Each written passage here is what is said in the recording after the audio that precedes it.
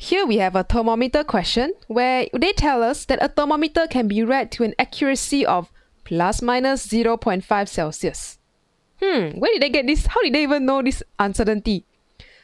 Well, for thermometers specifically, when you look at thermometers, standard ones, the smallest division is typically 1 degree Celsius. But each time you look at a reading, let's say I'm trying to take a measurement here, I put my eye there, every time your eye look, the uncertainty will be plus minus half the smallest division. So I say half the smallest division, which is going to be 0.5 Celsius. Okay, so that's where we get the uncertainty of 0.5 for thermometer.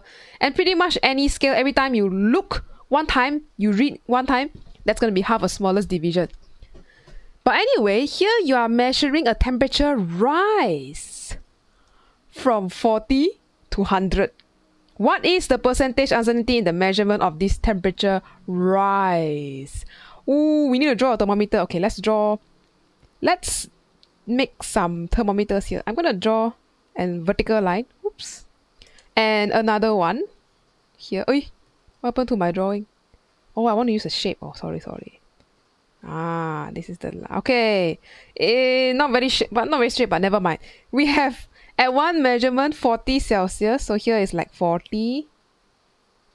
Then it increase until 100. So in between there are many markings, but I'm not going to draw all the markings. So how's the uncertainty going to work? When you are reading a change in temperature, the first reading you are looking is actually at 40. So when you look at the 40, you make first reading. That's going to have an uncertainty of plus minus 0.5 Celsius. Then the temperature increase, reach 100. Okay, then you look again. You put your eye there.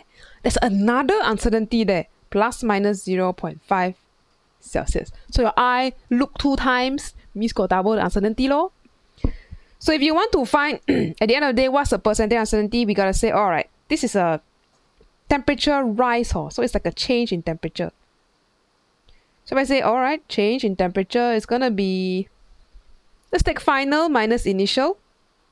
So we have, this is our equation, minus 100 minus 40. This will give us 60 Celsius change in temperature, going from low to high. This is our delta theta. How about the uncertainty? Now look very carefully. This is when we have 2 uncertainties. Each of these theta have its own uncertainty and we are minusing. So we want to combine uncertainty. Combine absolute uncertainty, which will be each time you read is 0.5. You read again is 0.5. So total uncertainty in the change in angle is going to be 1 Celsius, plus minus. So we can say, oh, change in uncertainty, that's change in angle, change in uncertainty. Change in angle will be 60 Celsius plus minus 1 degree. But we want to find the percentage, right? So we have to find percentage uncertainty in theta. That will be 1 Celsius over 60. Oh, times 100. Forgot times 100. This one will give us 1 over 60 times 100%. 1.66666667% is going to be best answer D for this question.